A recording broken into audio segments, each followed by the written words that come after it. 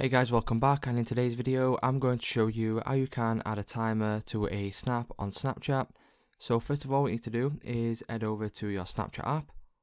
Once you do that, you can start creating a Snapchat as you would usually. So for me, I will upload something from my camera roll.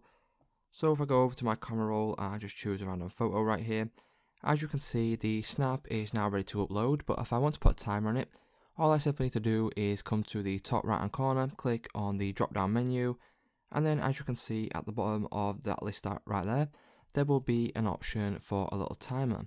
So if you click on this, what that will do is it will bring this up here, so you have no limit, and then you have 1 to 10 seconds, so you can choose whichever one you want.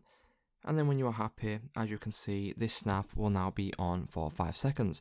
So that's how easy it is to go ahead and add a timer to your snap on Snapchat.